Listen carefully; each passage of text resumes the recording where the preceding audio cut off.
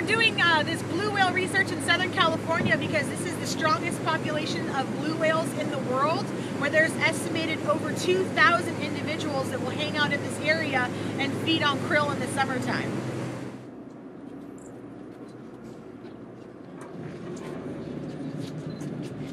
All right. It is actually this part right here, and the main thing this tag does is it gets dive depth, temperature, but this unit right here is what's called a fast lock GPS. And most GPS units take a while to get a fix on satellites.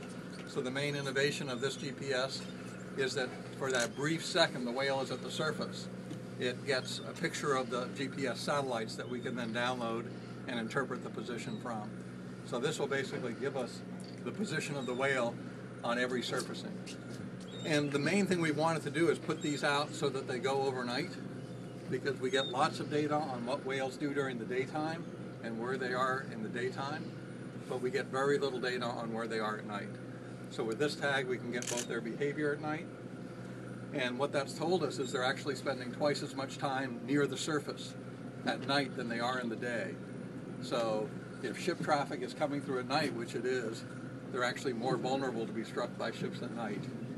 And then the other thing it's going to give us is where is the whale at night, because it may feed in a certain area in the daytime that might overlap with shipping lanes, but that might be different from what's happening at night. There she goes. Get ready for a tail this time. Let's see if we can get a tail. Here it comes. Let's see. Let's see. Here comes a little bit of a tail. Beautiful. Get your cameras. There's a nice fluke. Beautiful. Yeah, the partnership's been really useful to us because the Los Angeles Long Beach area has proven to be more and more important for blue whales as an area that they're feeding, but especially with interactions and potential impacts of ship strikes. What the aquarium's allowing and providing is daily data on the occurrence of blue whales in this critical area. We're able to visit the site only periodically ourselves. The aquarium going out on whale watch trips on a daily basis are getting much more frequent sighting information and the identifications of individual animals, which we can use to then estimate population size and movements. Well, blue whales are an endangered species.